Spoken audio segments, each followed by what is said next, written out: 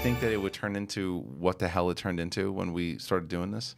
I mean, I didn't know. I feel like the match against Bakuga went really well my way, especially for like the first one. Right. My first like coming out and like whatever. So that it going really well for me. I don't know if I was anticipating that. But I think I was anticipating like, I want to play. I want to play this game. Yeah. I think I like movie trivia. And you caught the bug. Yeah.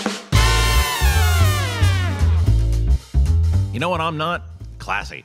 I've had this sweatshirt for a long time and pretty sure there's tomato sauce on my shirt, but that's not what we're talking about today. We are talking about my guest who is classy Clarke Wolfe. Clarke is a good friend of mine. Clarke is someone who is a straight shooter, always tells you how it is, and this interview is no different. She talks to me about everything going on in her life. She talks to me about things that I was curious about, the way that her and I met, her journey throughout this space.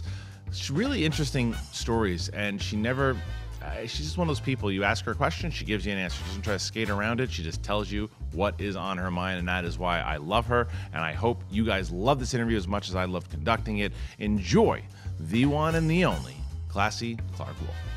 This episode of One-on-One with Kristian Harloff is brought to you by Rode Microphones and My Rode Reel. We've been talking about this for a little bit here. It's the world's largest short film competition.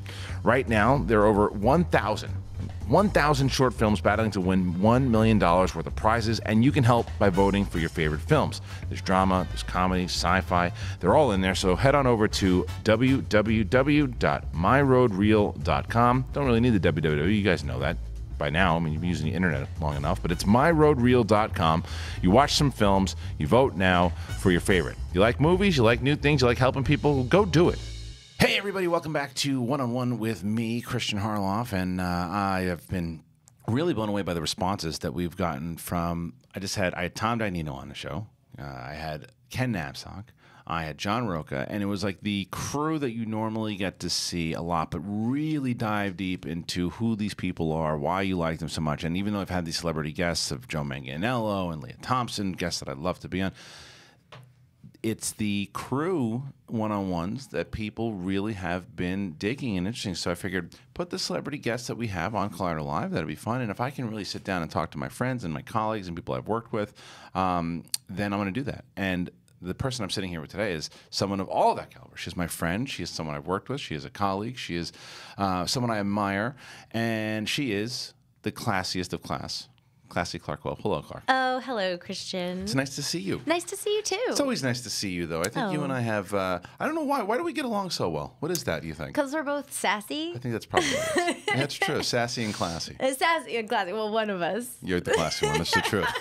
I would not call myself classy, and nor do I ever think anyone else called me classy. But no, we've always just kind of had that rapport. I think the first time I met you was I remember this was the Schmo show. You just came to watch when we were at Toad Hop. It's like 2013. Yeah, that's right.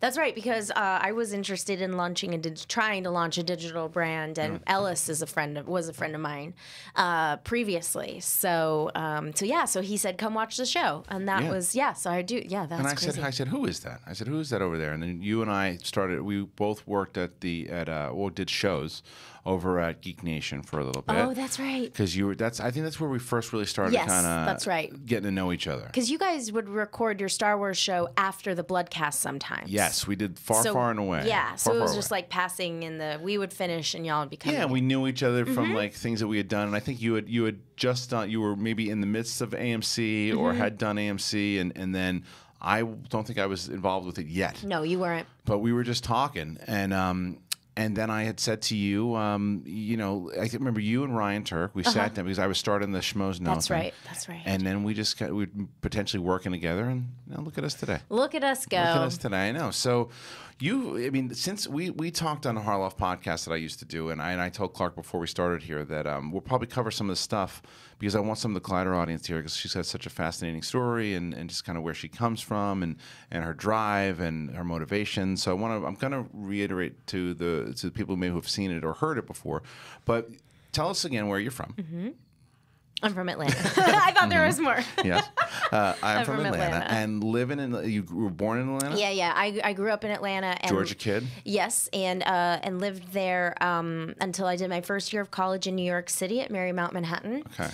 Didn't love New York, so went back to Atlanta with the intention of leaving again. But I enrolled at Georgia State University in their film program, and I really, really liked it. And Georgia State is downtown Atlanta, and so it was a city vibe, and they had a great film program, and I got a scholarship, and so I was like, okay, well, guess film. Well, I got a scholarship. Georgia used to have this thing called the Hope Scholarship, where if you maintained a 3.0 GPA, you could go to college for free, public college. Okay, cool. So You were a smart kid. Yeah, 3.0. Yeah, you were a smart kid. Compared to me, I was lucky enough to stay in school because I was cutting jokes and trying to make everyone laugh and not paying attention. Yeah, I could have been I could have tested a lot higher if I had applied myself, which I didn't. But I'm similar. I actually graduated from college with a 3.3, but it took a long time to get there. Yeah. Well, it's a marathon, not a sprint. Sure. Life anyway. It's true. I mean, so life took you. I mean, and it's crazy how you think your path's going to go one way and it just veers into another direction altogether. So true. So you're in Georgia. What did you dislike about New York? Do you still dislike it? Well, it's not that I did. It just wasn't a place that I would prefer to live. I understand. Living in New York is hard.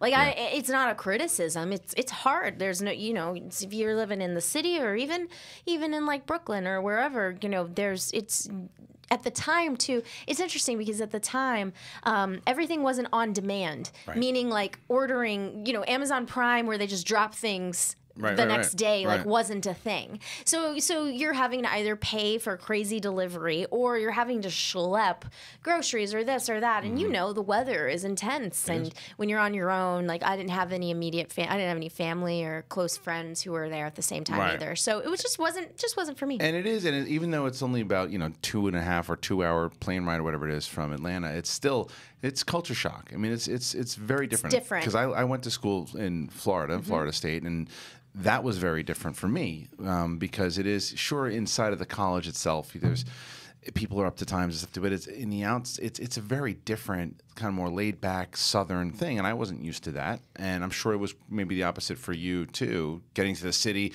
especially college kid, it's expensive to live there. They put you in a box probably. And I can understand that for sure. Yeah, it was also, I would say like I grew up in the Orange County of Atlanta. So so picture like, suburbs and malls and it's a car town. Yeah. You know what I mean? So actually it wasn't as much as like, and also keep in mind, I do have family that lives in Long Island. My grandparents lived in New York for a very long time. So, the New York side actually I thought I would love because you had roots. I had roots, visited so much, theater background, like the whole deal. It just ultimately wasn't for me. But LA, on the other hand, like I got here and by the end of for a visit, and by the end of the first day, I was like, oh, yeah. When did you visit? 2008. And you were just visiting a friend? Yes. Okay, and just come out and say, hey, did you have the intention of feeling it out, or were you just going to visit a buddy? Was it a boyfriend? No, my friend Jason, who's like a brother to me. Okay. And he's a school year older, so he was out and he was living out here on his like college, Emerson. He went to Emerson College, and so they did this like LA program where people moved out. But so I was like, well, I go to New York every year for my spring break. Why don't I? Jason's out there. I've never been to California. Why don't I just go for a visit? Sure. Not with the intention of going. I actually wasn't even in the back of your mind. No, wow. I had never been. I truly thought that Los Angeles was like Entourage. Okay. Like I was like, I will not fit in there. I will it's all models and like it's all it's like a pocket. Yeah, small pocket. It is so not like that.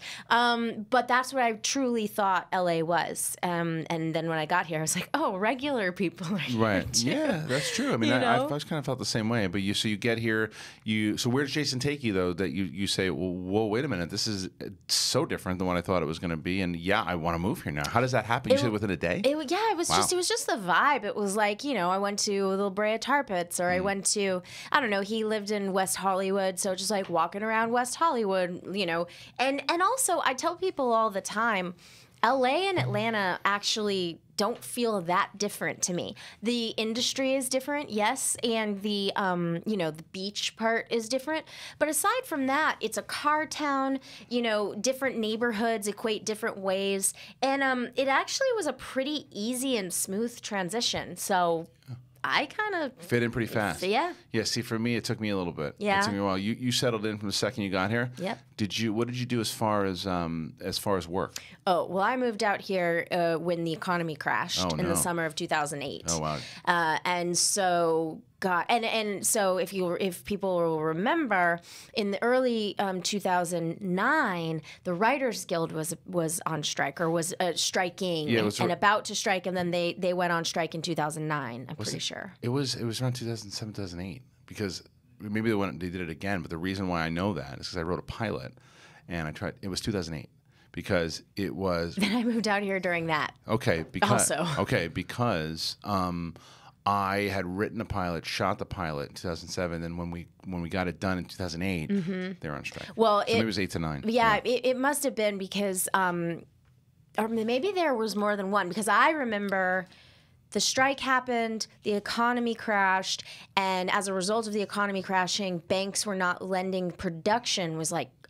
Was slow out here. Yeah. So the reason I tell that story is because even getting a restaurant job, which you think you're like, okay, you move to a new town, you can get a job at a restaurant or whatever. Well, now all these people, when the economy, everybody was getting, not just the struggling actor, right? Everyone was laid off. Right. Everyone who had master's degrees and all these was trying to work at a restaurant. Right. And so, I got a hostessing job at a place in Beverly Hills, and I started interning. And what place in Beverly Hills can you say?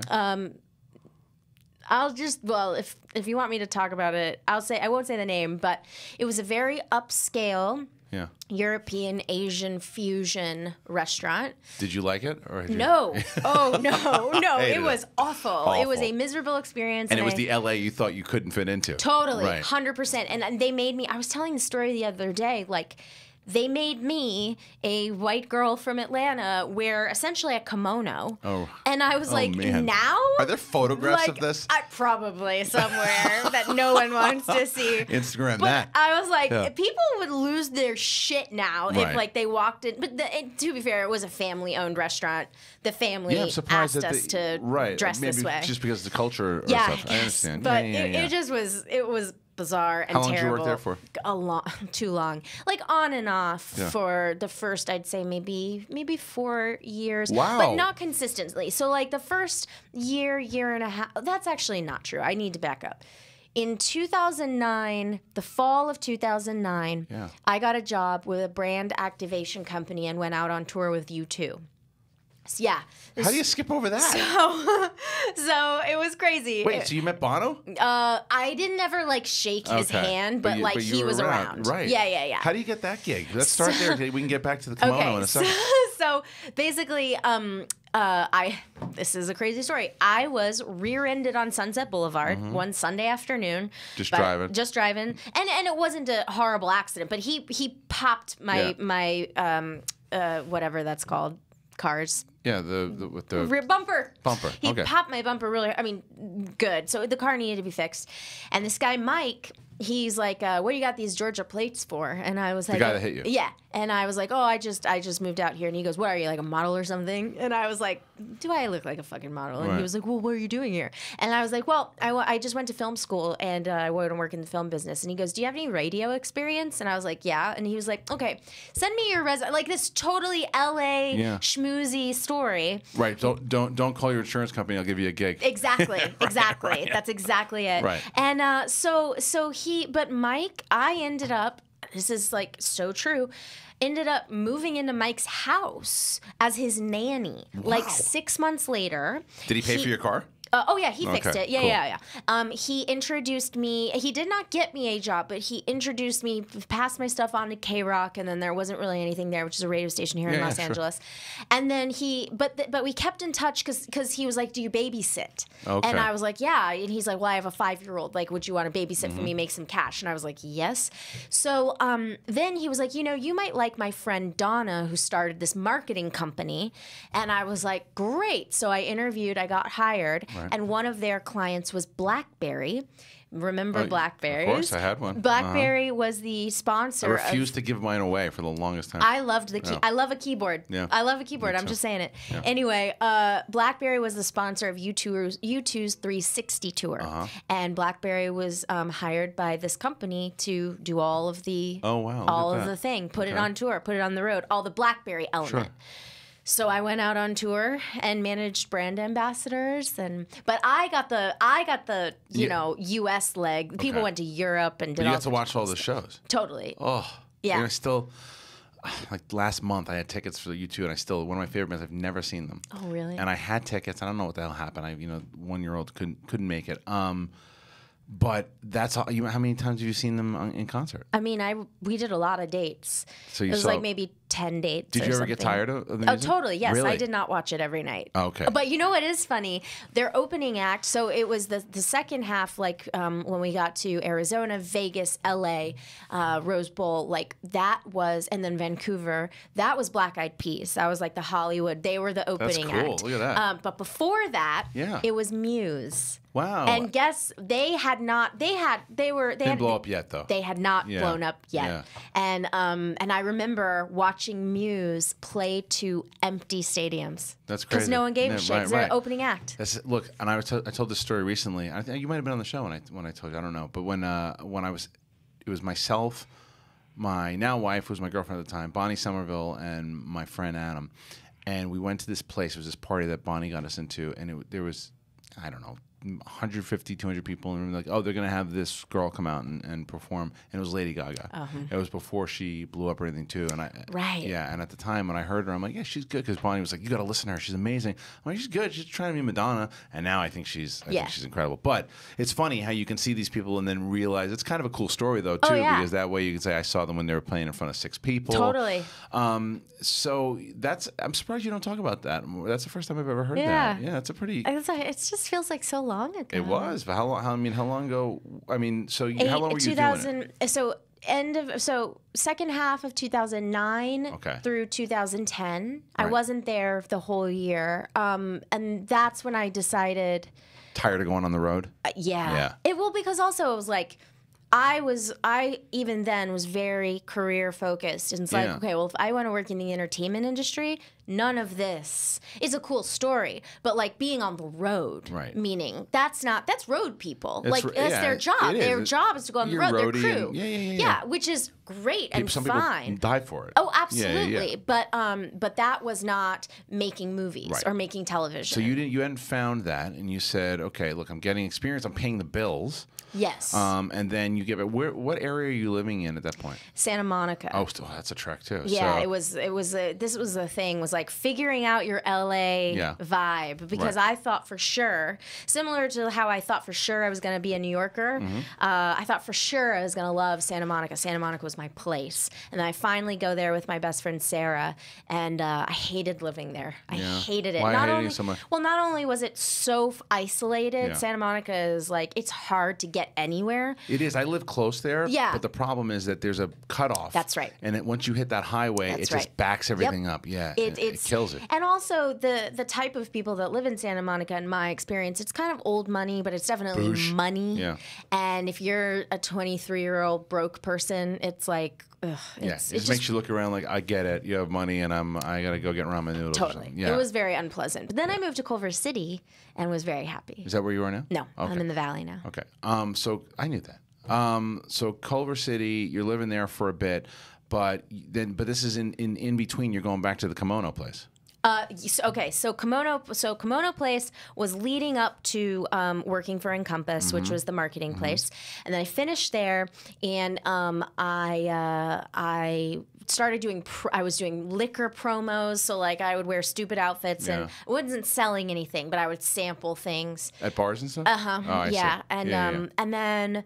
You must have hated that. Oh, I fucking hated it. I can't imagine you. Because I know exactly the job you're talking about. You go into the bar and there's the ladies that come up and they give you the samples and everything too, and you get just every kind of good dude, but every kind of scummy dude. It's awful. Everybody, you must get hit on by gross people all the time. And also, these girls who are doing this job beside me are truly models. Right. And these outfits we had to wear were like not flattering for if you're not a model, and it was just like. I looked insane. Like, I looked crazy. Sometimes there were feathers involved and hats, and sometimes it was like beach outfits. I feel like you'd have to drag you kicking and screaming to do something like that. It was, at the time, really good money. It was. And it was not tip-based, and I was dependable. Like, they were hiring me a lot because a lot of girls who do those jobs are kind of flaky, and I was like, nope, I know how to do this. I know how to manage. I just come off the road from U2 managing brand ambassadors. Right. So I was like, yeah, I've done this before, on whether it's phones, whether it's liquor, whether it's because you whatever. don't ever do anything 50%. No. You go, no matter what it is, you're 110, 120. You don't skate through things. Whatever the job might be, whether it's the kimono to this, you're going to put in 110%. It was just, it was not my favorite. So then you bail on this and you say, I'm done with this. I can't do it. And now I go back to... Well, no, it was always on and off. Oh, okay. Just on and off as gigs would come up. Sometimes seasons are slow. Sometimes they're not. On and off with hostessing at the restaurant, at the Kimono Place. But then I got a job as kind of you could say assistant, but guardian. There was a gal who was a producer who was producing a show my best friend Jason was a director on. Yeah. Her daughter is a professional actress, and her daughter was, I want to say 16 or 17 at the time, and she had just been cast as the lead on a show. No. Okay. No. Well, people would know. But just by face. Yeah, they'd know her name. They'd probably know her name. She's a predominantly TV actress, and she's on a network show now. Okay. So so her mom was like, she just got cast as the lead on this show, and her mom was like, I can't go to set with her every day, so we need to find somebody who can, like, if she's shooting late at night, like drive her home or just and you make met this woman through Jason. Yes. Okay, got it. Okay. Because Jason was like, Kathy, you are, and Clarke. Clarke is like a mini you, so you guys are gonna like each other. Got it. So then I started working for their family. Essentially, I would babysit their little brother, and I would go take her to set, cool. Hang out on set, like make sure like she was taken care of, and you're safe. Learning stuff while you're on set. I'm sure. Exactly. Too. Yeah. It was also a shitty experience, not overall, just like in some ways, because for me, I was watching somebody live my dream because she was #1 on a genre show, which I was super jealous of course. Not in a resenty way, but just in like it's like, I want to do this. I know I can do this. How do I get there? Not be the one taking and you also, to set. I'm not 17 and blonde and adorable and... People don't realize that kind of stuff. I mean, we're human beings. Of course. And especially in the field that we're in, we're always, we always say take the higher road, but it's also part of that to say, all right, that person has that. I think that I can do that. I know that I can do that. I believe I can do it even as good, if not better, than that person. And you can strive to have that goal. But I think there's a difference between letting that eat at you, eat at your core, or using it as motivation. That's exactly right. And also recognizing a great opportunity when you have it. Right. I learned so much. And there were a handful of folks that I still recognize every now and again. And it was a great experience. And then when she finished the show and she went to college, I started babysitting her little brother more frequently. And then my mentor, the mom, she got a job in New York, and she did not want to sell her house in this valley. So she said, "Will you move in and take care of it for?" Your mom? No, Oh, the mom of her this mom. family. Okay, Yeah, her mom. she said, "Will you move in and take care of it for me, so that when we can come back as we want." That's a lot of trust. Yeah. And also I didn't have to pay rent. Yeah. And so I was like, what a deal you get. So that was the time where I was like, okay, liquor promos, Yes, we're doing them. Taking musicals. I'm going to do a stage musical that's going to pay me nothing, but I still am going to get to pursue the things that before I would have to maybe say no to. Because you're worried about rent and everything else. The problem is though with that though, are you always worried about like what's the ticking clock on when they're going to say, okay, now it's time, you got to go? I figured I had a little bit of time. You did, okay. So it didn't feel like a ticking clock. It just felt like let's do as much with this now as I can, and that is why I was able to take AMC Movie Talk when I first got that job, because that job did not pay much. And it was like, what, 2013? 2013, that's right. And so, but I was able to go, okay, well, this is why I am caretaking this house and running these errands and doing all these things, is so I can get my foot indoors that pay me no money, but still there's exposure and there's experience or there's whatever. And I mean, it paid like basically nothing, but it paid something. But yeah, so that's how AMC Movie Talk happened. Okay, now how did it happen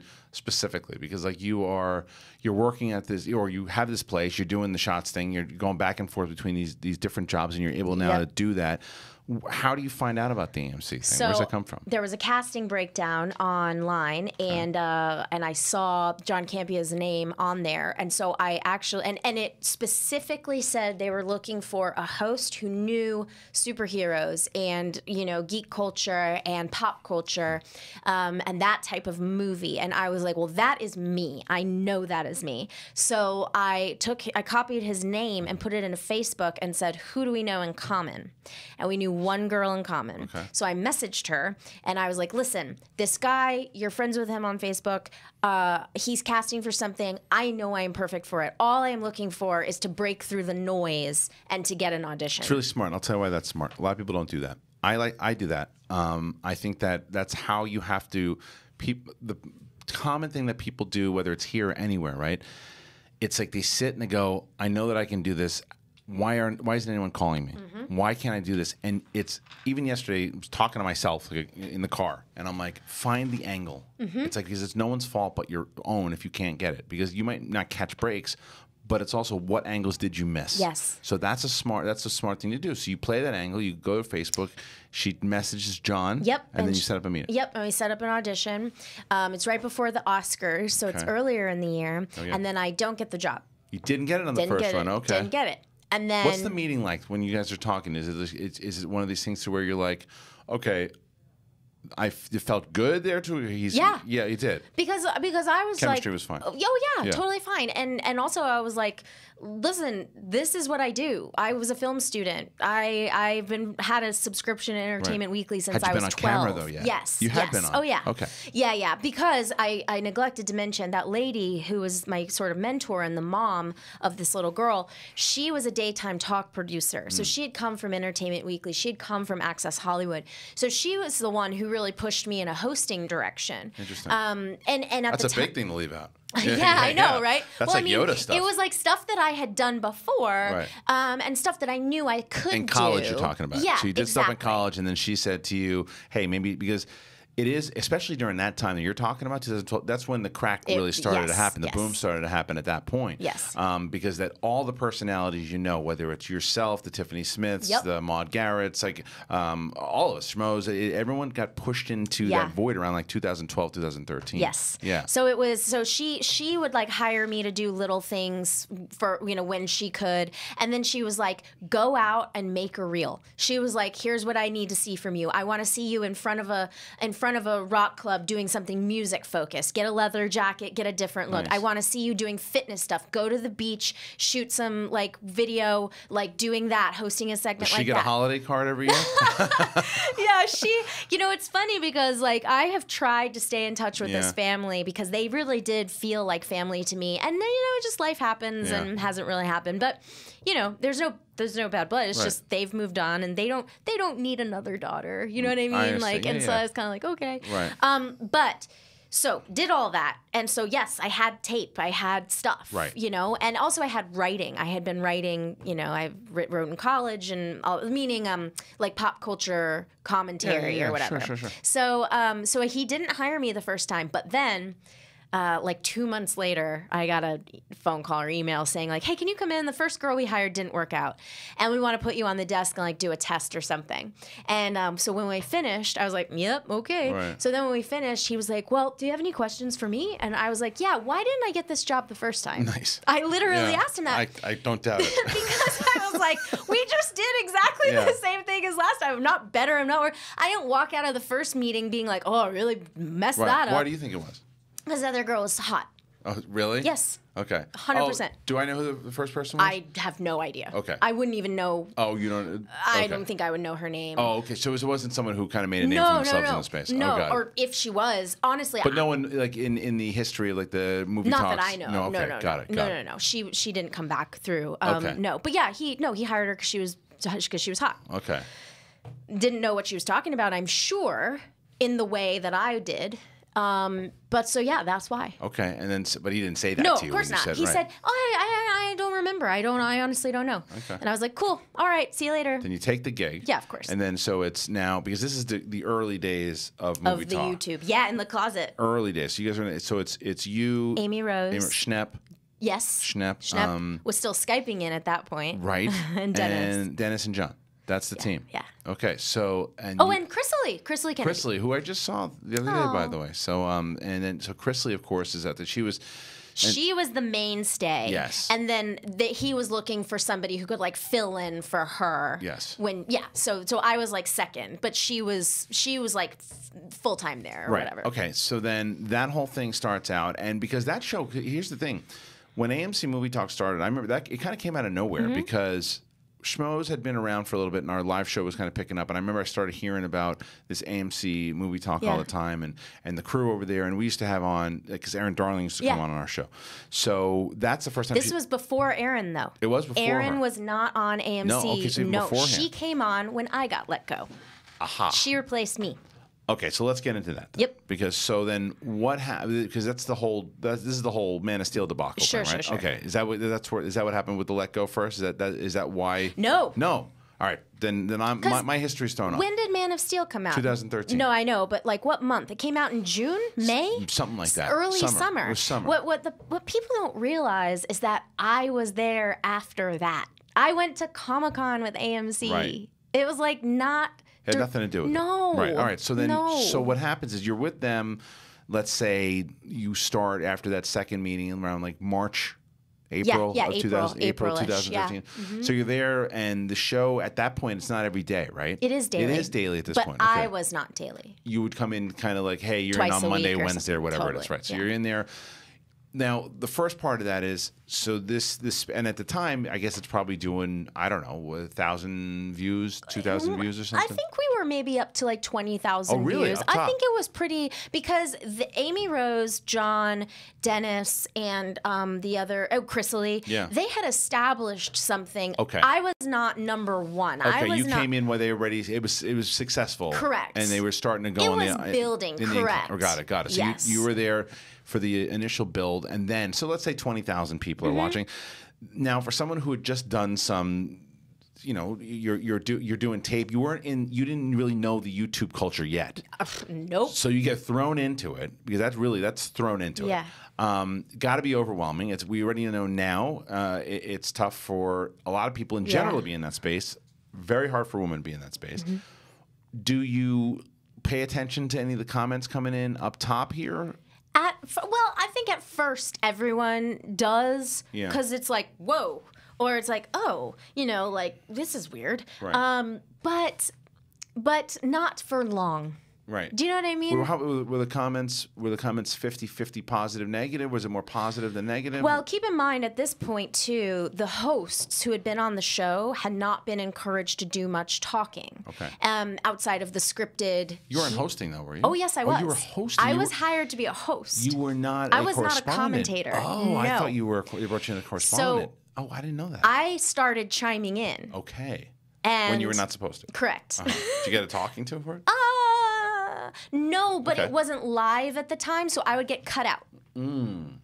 Specifically, I remember one instance where like we brought up I brought up Guillermo del Toro, and I was like, this was before Pacific Rim, and I was like, he's gonna be huge. Like he's already done a bunch of stuff, of course, but like he's the guy. Like that's and it got cut out and.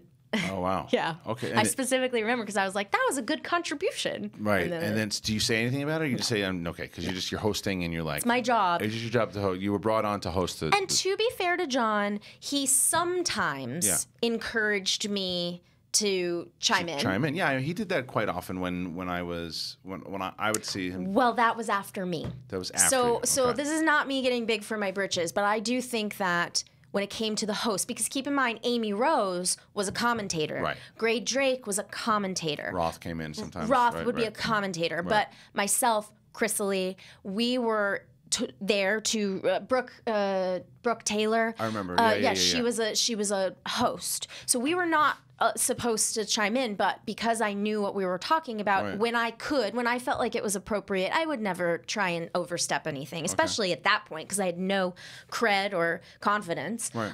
But when I could, I would chime in, and I think John was receptive to it because he kept me around. Yeah, and then didn't you transition? No, you didn't. I thought you transitioned into. Oh, you were a host all the way through. Mm-hmm. I didn't know that. Yeah. Look at this. I'm learning a lot of stuff. So then what happened? Why did you then get fired the first time? Because John said the day we came back from Comic-Con, everybody has to come in and put this app on their computer. Okay. And I said, well, I'm doing the Bloodcast. I'm supposed to do record the Bloodcast with Ryan.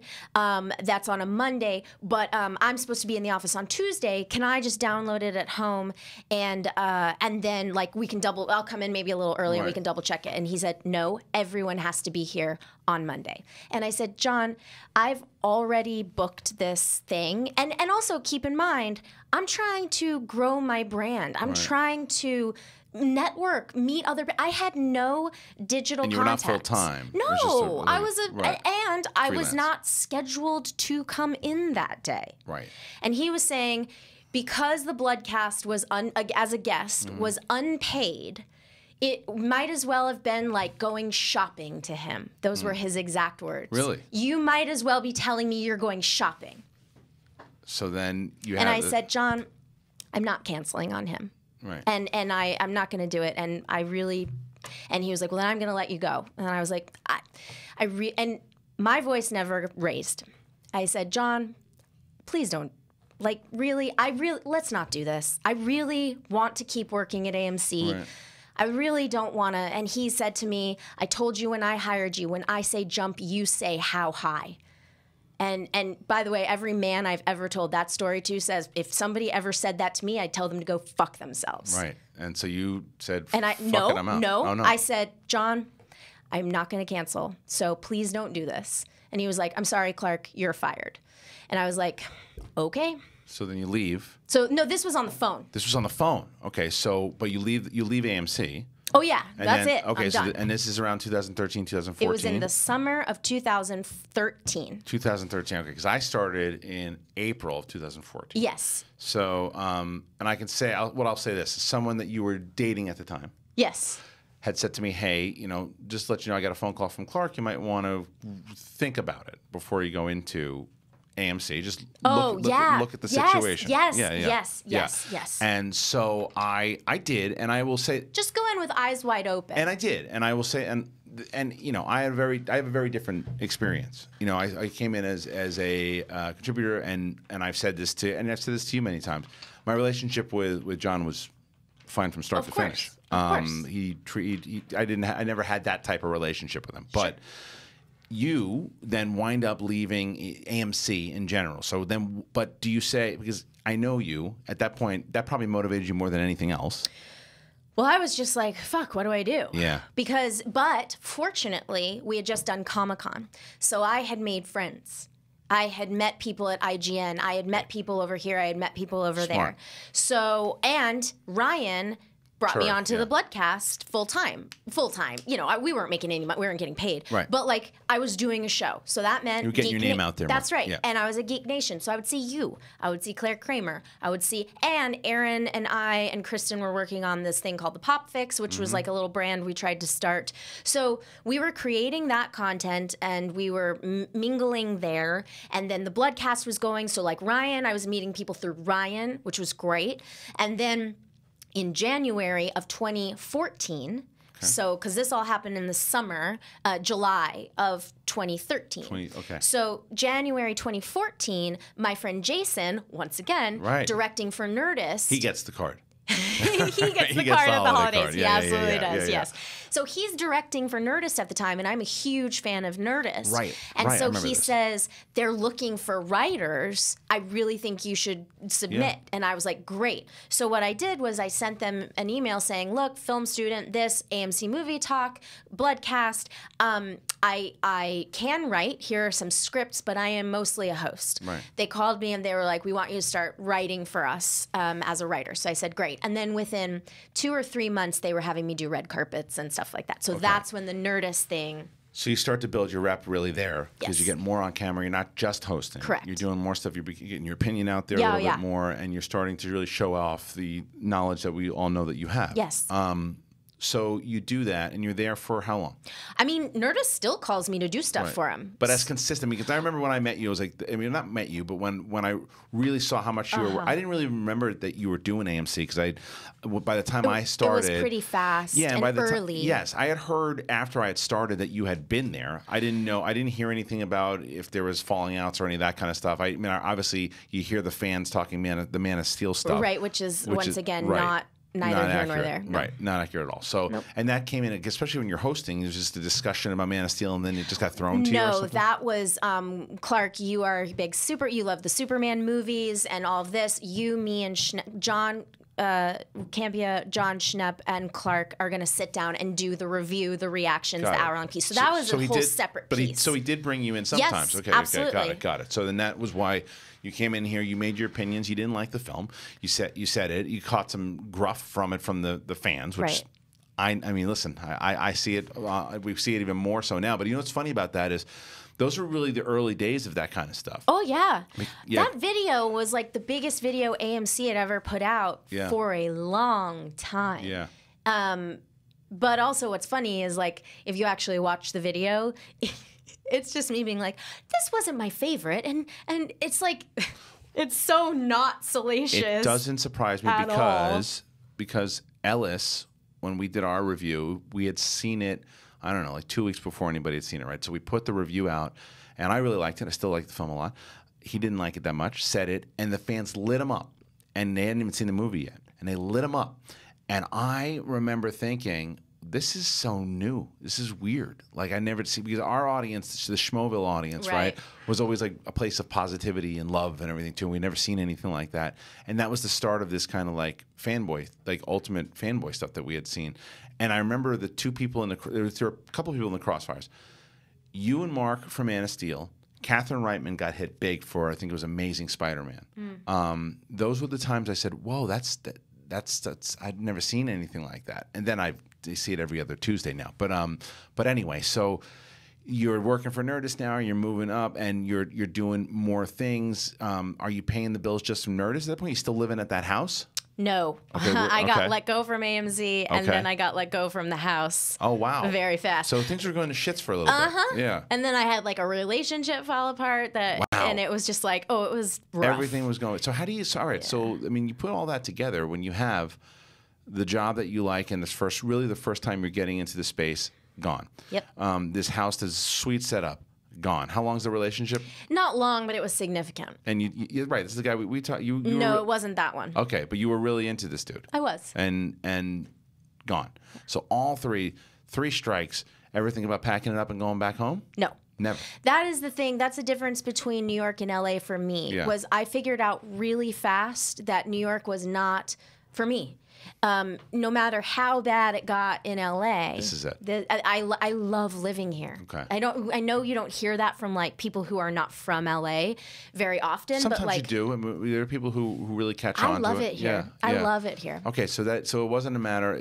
You were going to figure it out because this is where you want to be. Yes, but it was a dark time. All right, so you get hit hard. How do you bounce out of it? Because I've talked to, Roka and Ken are very open about it, and I don't know if you've ever been down this path for depression. Does it set in? How do you get out of it? Like, what do you do? So what's hard about depression is that sometimes even you don't understand what's going on. Yeah. Like for me. So for instance, like sometimes you'll just be like, why can't I blank? Right. Your brain, like your It's a brick wall everywhere you go. yeah. And it's just like you don't even understand what's happening, right? Right. And I will say I started going to therapy, I want to say in like 2011, maybe ish, and have not stopped. What was the initial reason for that? Was that relationships type stuff or just in general? It was family stuff? I had family stuff. I had needed to go to therapy probably since I was 8 years old. Oh wow! Like I mean, just family dynamic being tough. This is why it sucks that we have such limited time. Because we could talk for like 2.5 Yeah. hours. All right, so the family stuff, we're gonna do 2 parts. Okay, we'll do two parts. We'll do a part 2. So the family stuff. Yeah, so it's like stuff that has been going on forever. Yeah. That manifests into all of your other relationships. Yeah. I know what I'm doing. Like, the difference is, like, we are all recreating our family dynamic. Mm-hmm. Always. Mm-hmm. We have roles, we have this, we have that. We're trying to get away from what our family dynamic was and create our own. Yeah, and I Yes. think a lot of times, though, we recreate it trying to fix it. True. You know, and then the good thing for me is over the last handful of years, like actually working on this, I can see the change. Also, I can't remember how long I've been on medication, but I take medication and it has changed everything. Okay. Now I was very resistant to it for a long time because I didn't want to be a zombie. Right. I don't it want makes to. me nervous. I don't want to turn into another person. Yeah. And I think, and also, no one was pushing this on me. It was honestly a suggestion of like, maybe you should consider when you're working with a therapist every week for however many years, and then you realize they're telling you like, this is more than just like this is a chemical thing, Right. and I can tell, like, you know what I mean, and maybe just something, even if it's not a lot, something Right. small would really help balance And you what out. is it? Was it more depression stuff, or was it like fits, or like I was more. I'm way heavier on depression. Depression, okay, Yeah, for okay. sure. Like not like people say like not getting out of bed, but like I mean there were times before I started going to therapy, and even in the beginning where like I just couldn't get out of bed. I Really? physically, Didn't wanna move. I just was too, and it was like I would look out the window and all I would think or see was, everyone outside this window is doing something. They have friends, they have a network, they have meetings, they have a job, they have life, and I have none of it. Yeah. Where does that stem from, though, you think, though? Like, why, like, what happened? I mean, is it, again, childhood stuff to where, was it kind of a loner type thing for you when you were younger? No, it's just a matter of, like, because it's the striving, because I feel like we're similar in the fact to where, for me, and I've said this before on shows, too, like, I have an idea of where I want something to be. And if it only gets here, even this is a high platform, I feel like I failed. Like I said this before on another show, I feel like Schmoes, like people, oh, that's so good. I feel like Schmoes was a failure. I feel like Schmoedown right now is a failure. I feel like Collider Live, because it's not at 100,000 views already, is a failure. Like I feel like, that's the way that I get, because very similar to what you're saying is I look out the window and I say, okay, well, I know that I can do that, and I know those people are doing that, and how come I can't provide that for my family? How come I can't do that for my wife? How come? Is it that kind of shit? No, for me, it's more, I think, feeling like I have no, like I need to be farther than I am. Yeah. But like meaning, when I was a kid, I wanted to be a teenager because, oh, look at all the stuff I see. can't do when I'm a teenager. When I'm new to LA, I'm going, God, but I just need the chance. Like, I don't know the people. I Right. don't have the. You and want it before you need it yet, time. before it's time. It's time. I see. Which has been really hard but it's also being somewhere wanting to be the place you're not and not looking at the place you are. Now, that doesn't mean settling or slowing down. Or it doesn't mean settling or compromising necessarily. It just means, you know, we all struggle with this, I think, but like looking at where you're at and going, okay, well, this is where I'm at. What, you know, of course I want more, but what can I do with where I'm at right now and move the ball forward, you know? And it's just like, I think it's a perspective thing. And I still struggle with that all the time. But you're better with it. Oh, yes. Yeah. So, yes. All right. So, and you do that and you're going through and you're helping yourself to get through it and you're working on it. And as you are doing this during that time, the Nerdist time, and is it around like the 2015 era when you come back to, I don't know if it was AMC, I think it was Collider at this point. But like, so how long in between? Are there any other significant jumps there? Because you were already starting to become a presence in the online community. I had been asked to come back to AMC Movie Talk before. Oh, you were? Yes. Okay. John had asked me to come back.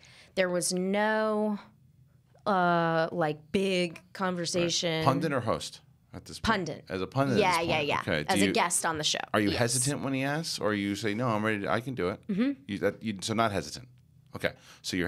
I shouldn't have been let go in the first place. Right. Well, that's right. Truly, I was like, yeah. But that's what I meant. That's what I meant more so is because you were let go. You're like, I'm not going back. Some people would say, I'm not going back there. So this is what sucked about that situation was that was a place that I needed to be, and I hate that I was in that position. I really resent that I needed that outlet, but I did, and I also really resent that AMC Movie Talk did blow up right after I got let go. Right. I mean, you know, I wish social media didn't matter, but it does. Yeah. I didn't get jobs because my numbers were lower. Right. It wasn't, I don't even think, a stigma. I really think it was just like, oh yeah, she's kind of like over doing her thing, whatever. Right. Whereas the people who were there, I saw their numbers going up and up and up and getting to do things that, you know, opportunities with this brand. And I was just... So then you're like, well, yeah, of course I want to come back because I need to start building these numbers up and I got to make sure I can build my brand up. And also, it's great experience. It's great tape. Yeah. And more people, you get newer people in there too. Get to be on camera with people you hadn't been there before. So it was all very like professional. So you do it. So you come back. And this was, so it was AMC when you came back. Okay. And then that's right around the time where the transition also happens. Correct. Right. So... And then you start to make the move with Collider, and I'm there at that point. Yes. Yeah, and then because I remember that when you came back, because I do remember the conversations where we get again for credit for John. John was the one who was saying we need to bring Clarke back, like, you know, because he wasn't. I can be honest and say that when I was there, I never heard him say anything about that time at AMC. No, I mean he wouldn't have a reason to because I did not. That is the story I told is what how happened. It went down. It is the most lackluster, boring. It's the most boring story ever. Right. But it wasn't scrappy, and it wasn't war of words, and that's what it is. It was just you take it or I'm leave not it. canceling. Right. And that was it. And so it was a power move too, by the way. Yeah. On his part. You think so? Of course. Yeah. Because if I can get her to cancel this, what else can I? Right, and you didn't do it. No. You stood your ground, but you come back. Yep. And now you're involved a lot more. You're doing movie talk. You're on bit. That's when Nightmares starts happening. So Nightmares got greenlit when John was not at Collider. I know, and that was me and Dennis. Correct. Yeah. So that was because I remember when that came about, we wanted to do a horror thing for so long. We talked about it. No, I remember that for sure. But the other thing that I have to bring up because let's see, 4:30. We got to talk about it a little bit. So. Okay. I was sitting, it was at Movie Talk, and I had come in and I had said, you know, we do this thing on Schmoes, this trivia contest. And I said, and it was before we went on air, and I said, take a look. And I'm showing you this contest, I don't remember who was playing, and you're sitting there and you're answering everything. And in my head, I'm going, wait a minute. And I'm watching you, and you're like, that one, I'm like, damn it, she's good. And then I said, would you ever want to do it? And you're like, yeah. And that's how the origin of Classy Clarke Wolfe began. And then I said, well, we're going to start doing this on Collider. I'll get you a match, and we'll put you up against Makuga. Right. Because the answer for me, if someone asked me, I had no idea. Did you think that it would turn into what the hell it turned into when we started doing this? I mean, I didn't know. I feel like the match against Makuga went really well my way, especially for like the first one. Right. My first like coming out and like whatever. So that it going really well for me. I don't know if I was anticipating that.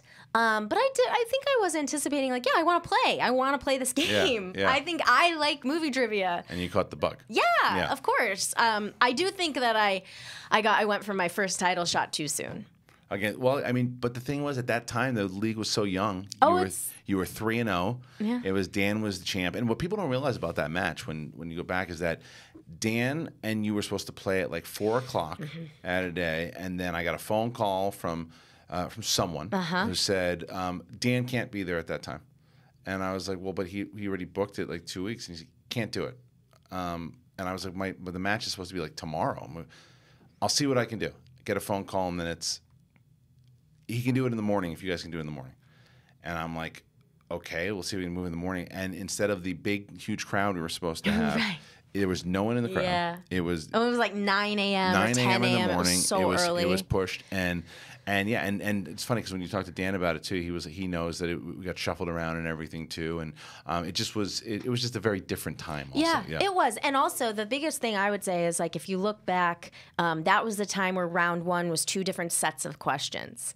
So if you pick wrong, you could, in theory, fuck your whole game up. Yes. And I did. You did. I picked wrong because I knew his all questions. of Dan's questions. I know. Right. But I tanked mine. Right. Well, what's funny about that is I used to talk to you about the rules and everything too all the time, and you helped me kind of the same questions was one of my bigger ones that I felt, and that led to, people don't realize that I do listen to the competitors quite often, and one of the things too that I will mention on the air here too is so fast forward 2 years later, and Clarke's playing with Rachel Cushing for the championship.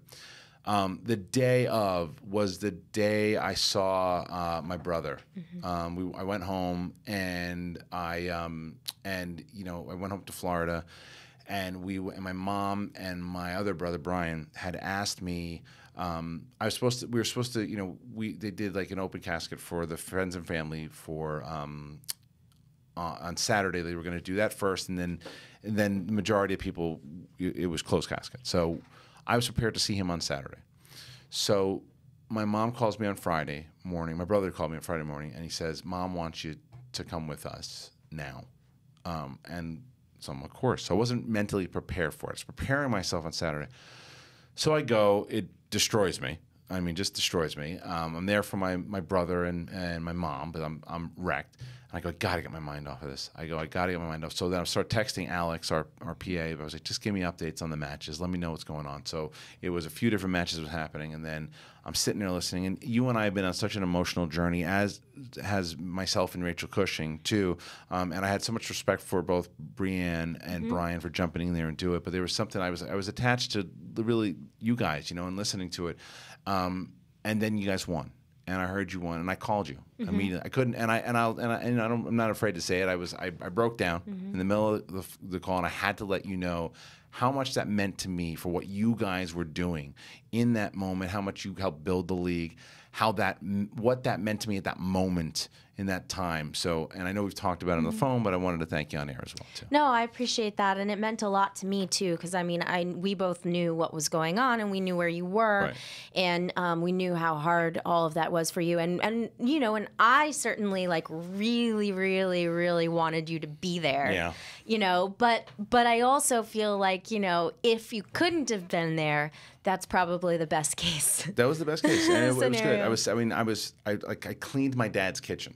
I cleaned it like scrubbing it down and everything. And while I was doing it, I was listening to music, looking for updates, and it just kept my mind off. And I was getting pictures of you guys and everything too, and it was cool. It was really cool, and it was a nice moment. And it was that's the thing though too, that where I want to get into with this, because again, it's like, what time is it here? Into 4:36. So the thing though is how important it was, because you were really, Gray Drake was like the first woman to kind of come. Alicia Malone, Gray Drake, Katie Sackhoff, Bonnie, in that first iteration of what the show was. And then we had some teams, but as what it really became, you were the first woman to really playing with a bunch of dudes for when we started at Collider, and that was tough. I know it was tough, and to build it and become like this. I get messages from women and little girls all the time that say, Clarke Wolfe, She was the one. She's the reason I watched the Schmoedown, this and that. So it also it's big that you guys were the first ones to win that. And people don't realize, you hear about, it's just movie trivia. It means so much more now because of what we made it. So did it mean a lot to you and Rachel, not only winning, but because you won, the first women to win championships? Yeah, because I think it all, honestly, like, you don't amass a knowledge of trivia if you haven't been doing it your whole life. Yeah. And I think that growing up's hard for everyone, but I also think, like, for me, growing up, in the bougie suburbs of the South, as a girl who likes Batman movies, right. and, like, and also there was a lot of, there was some dark personal stuff, like family stuff, and so it was also like, I felt like movies, I dove into film and loved it, and that was my happy place, but I also, like, I turned into a darker person. And so I think that was all there, and it's all very much, like, really wrapped up inside of who I am. And so the reason I bring that up is because this isn't a casual, it is literally a lifelong journey. Mm-hmm. It's a lifelong journey of consuming and retaining and studying and admiring and appreciating a medium of art. And so it really does mean a lot, because my whole life I have felt and been told, like, being a nerd is cool now. Right. It wasn't for a long time. And I'm not going to sit here and act like I had some, horrible John Hughes, like I got picked on and bullied for being a nerd. Like, that wasn't it. I got bullied for other reasons, but that wasn't it. Right. So the point is, though, that I always felt different. Mm-hmm. I always felt othered. Boys certainly never, like, I'm, like, watching Star Wars and Batman and like, weird shit. And it's like, guys in the South I think they were kind of like, I don't understand this. Right. It's like, well, you're kind of one of us. Yeah. Like, and also, but it's also kind of like your friend is like one of them. Right. Like, your friend is pretty. Your friend likes girl stuff. Your friend is like, this makes more sense to us. Right. And so it was all a lot of, like, sidelining, I think. So, and then studying film in film school, and, like, being one of a handful of girls, and the whole thing. So I say that to say that, yes, it does matter to me, because if I had seen a Rachel Cushing or a Gray Drake or Markia or pick, like, as a kid, and found the Schmoedown and been like, oh, there are other girls who are cool. The audience is cheering for them. Right. They know this stuff, and they love this stuff, and they take it seriously, and they, like, fight. They're fighters. Yeah. Like, that would have been crazy for me as a little kid. Yeah, well, because the Shirewolves, man, the Shirewolves have become a symbol. We had families that watched the Shirewolves and how much it means to them, and the Shirewolves became a thing because you and Rachel have become, like, a symbol. You really have become, like, the symbol for, I think, not just for women. I think I said it on the Schmoedown Rundown. Your post interview is the most important post interview that I've ever seen, because we've been getting those questions forever. It's like, why don't we just have a women's championship? And you said, there is no women's league. We are the league. Which was so true. It's not UFC. It's not boxing. Like, there's a separate. It's not WWE. It's not a physical thing. It's a mental thing. And I think that is what that proved, and that's what that moment proved. And I think that that's what we have accomplished together doing this thing. So. Moving away from that, before we wrap up this portion of it, and then definitely get to a part two. So the one thing that I will ask you about, so you can choose to talk about it or not, is, so the last time we spoke, you were not in a relationship. You were having issues kind of back and forth with, it was because you're so driven in work, and the relationships, it was dated. Some guys been some interested in some that weren't working out. That is not the case anymore. So how's it going?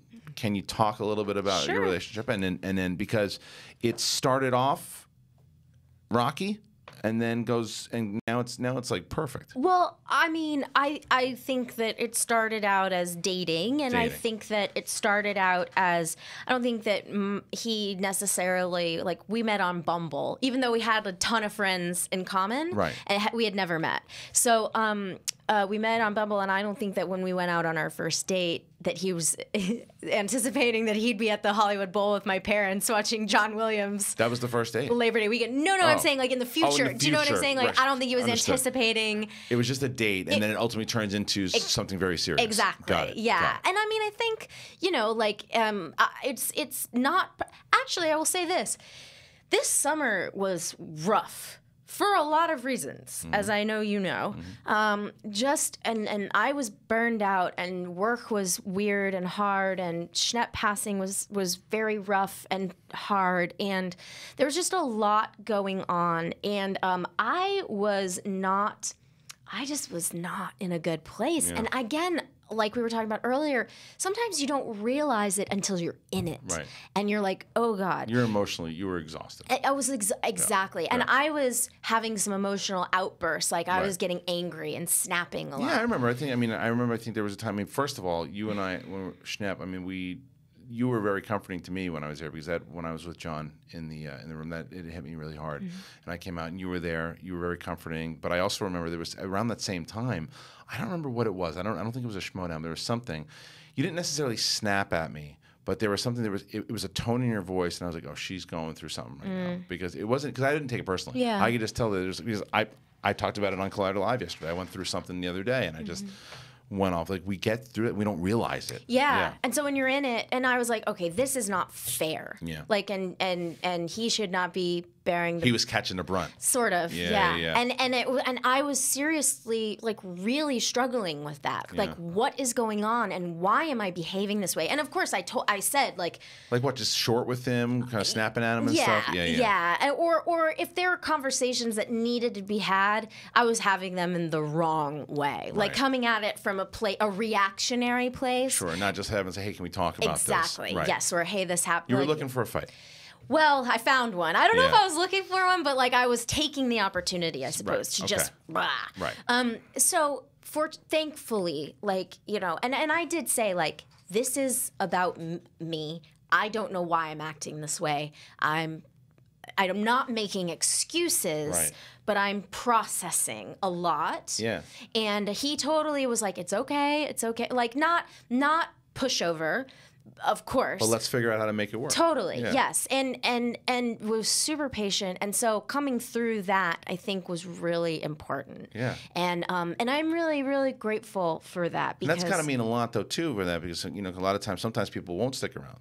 Sometimes that's people, what I was terrified of. So Yeah. I think on top of like having these real life emotional things, whether it was work, whether it was Schnepp, whether it was whatever, the fear of, oh my God, did I fuck it up. did I just fuck this Yeah, up too, because right. I'm not processing the other stuff? Right. And is he gonna bail? Is he gonna, which, I mean, and you hope, if you've been with somebody, if you've been dating for a year or whatever, you hope it's just like, okay, it's worth more than that to you than just Right. like cut and run. And I'm sure he understood, with Schnepp and everything going on, and I've met him. I met him a couple times too, and I think I said this too. Like, initially, I didn't know what was going on, and I was like, I don't know. Yeah, no, I and don't you were know. right, by the way. Yeah, You coached me through a lot of Yeah, I said, boy stuff. I said, I don't know, react in this particular way. And then he came around. Yeah. And then I'd seen him so many different times in the way you guys are now. And I think it was probably because he was also didn't know how to handle the fan attention and that kind of this stuff. And now he does. Yeah.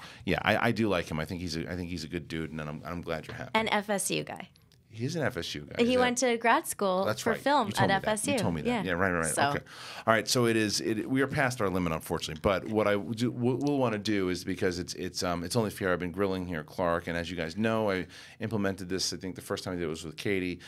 Clarke is going to have a couple questions that she can ask me to close out the episode. Anything she wants to know, and we're going to close out there, and then we're going to do a part 2. So if there's Yes. anything you want to know, please go ahead. Okay. Well, I guess what I would say is sometimes when I'm burned out or when I'm tired, just overall, I'm like, why am I doing this? Like, why is this my life? Yeah.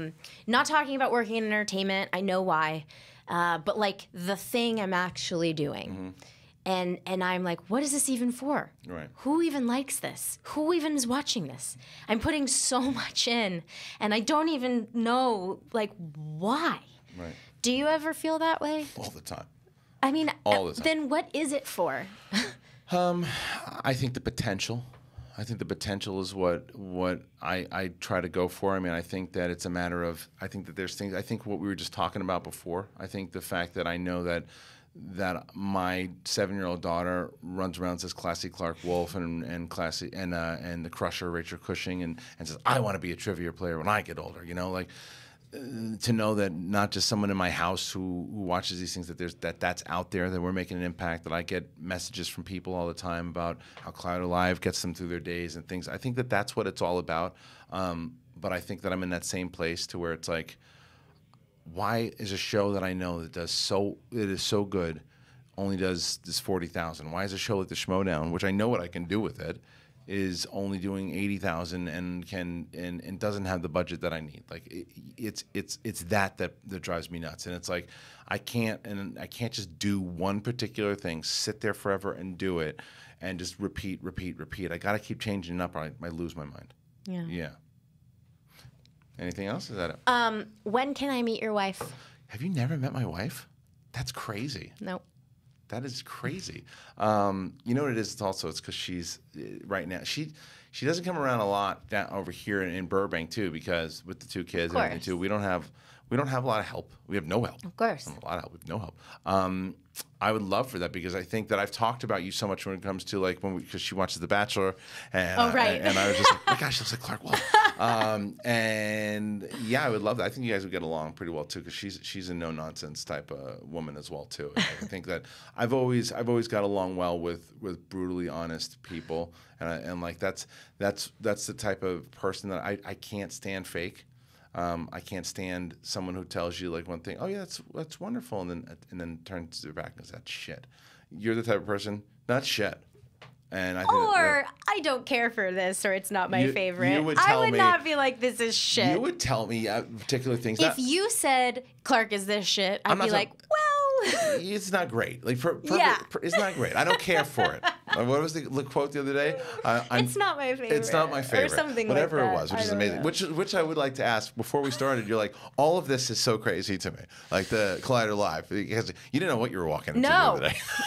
I did not. I mean, I guess. Thought we were talking about movies the whole time. No, who knows? Whatever. But is that everything? That's everything you want to know? Well, for part one. Part one, that's it. Okay, so Clarke Wolfe, and the big thing too is tell me a little bit about this Instagram. What's going on? Okay, so please, if you haven't already, or if you're interested, please follow me on Instagram at Clarke Wolfe, Clarke with an E, Wolf with an E. I am going to Fantastic Fest. I think by the time you hear it, I will be there. And I'm going to be seeing a ton of movies, new movies that probably won't come out for a long time, some that will. But I'm going to be doing a lot more video reactions and video stuff on Instagram. And I'll be covering for Sci-Fi Fangirls. So yeah, it'll be a lot of fun. There's going to be some fun stuff there, and I'm really trying to utilize Instagram and Instagram TV more. So please give me a follow there, because some of the stuff I'll be seeing at Fantastic Fest is like Halloween and that, cool. Seeing that a little early, but then also seeing like some sneaky movies that maybe like we don't know are going to blow up yet, because we haven't seen them yet. So yeah, it's a great festival. I love it, and it's my happy place. All right, so check out Clarke on Instagram. As always, it's always so much fun talking to you. I don't like that we talk for so short. I know. Well, I seriously am not kidding. I want to do. Let's do a part 2. Like we'll get really that on the books. Part 3 at this point. Yeah, that's true. Yeah. So thank you guys for listening. Make sure that you subscribe over at Apple Podcasts on the One-on-One with Kristian Harloff feed. You can also get Mark Riley's show, which you'll get a double dose of Clarke Wolfe. So last week you probably heard Clarke Wolfe on the Riley Roundtable if you're listening to it on audio, or if you're on the podcast channel, you can go to YouTube, the Collider Podcast Network. Go over there. You can watch the video. You can see myself and Clarke here shooting the shit, or you can just listen to us. You want to go listen on the drive. If you're on Android, Podcast One app, all of these things. And also, when's Sending the Wolf coming back on? This season. And we got to get you on the books for that too. Love to. Yeah, or when I said this season, sorry, I meant this fall. This fall, Sending the Wolf comes back out. Clarke Wolfe, my pal. Thank you. We'll see you next time. That was it. That was the interview. I hope you enjoyed it. If you're joining us for the first time on Collider Video, hit that subscribe button, like, comment, do all that stuff. And remember, this is also on iTunes. If you're listening to iTunes right now, pull over and then rate it. subscribe it, do all that stuff. Hit pause on the treadmill for a second and let us know what you think about these shows, and we will continue to make more of them. You can find all your favorite shows from Collider on iTunes on the Collider Podcast Network. Thank you very much. See you next time.